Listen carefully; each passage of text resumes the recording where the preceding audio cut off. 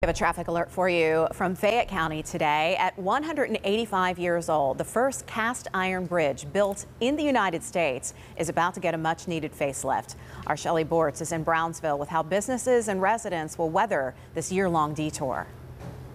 PennDOT says they will be taking the bridge apart piece by piece, then transporting it out of state for repairs, a nearly $9 million undertaking. In the meantime, businesses along Market Street here tell me it will be a huge adjustment. This orange sign greets drivers as they approach the Dunlap Creek Bridge on Market Street in Brownsville, and will do so for the next year or so. It's going to be a bit of a headache for a while. I mean, and it's a fairly long project, but I think the end result will be worth the time that they have the road closed. George Hoke works at Brownsville Family Pharmacy, which is located just a few steps away from the bridge on Market Street. Just a few hours into the year-long project, and he says he's already seen dozens of drivers forced to turn around because they were unaware of the closure.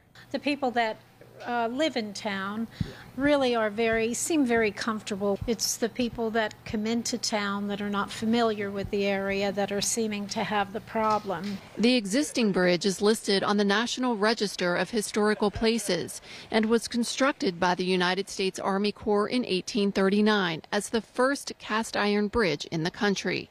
In a statement to KDKA-TV, PennDOT says, in part, the $9 million infrastructure preservation project is designed to sensitively rehab the historic bridge structure, restoring views of the original bridge.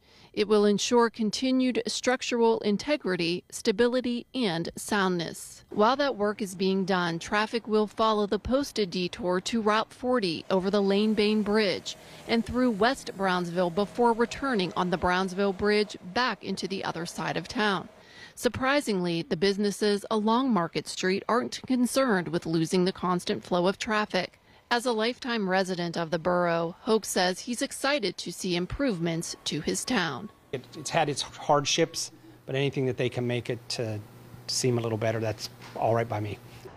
Now that work started here, PennDOT says it will take about a year to finish. Reporting in Brownsville, Shelley Bortz, KDKA-TV News.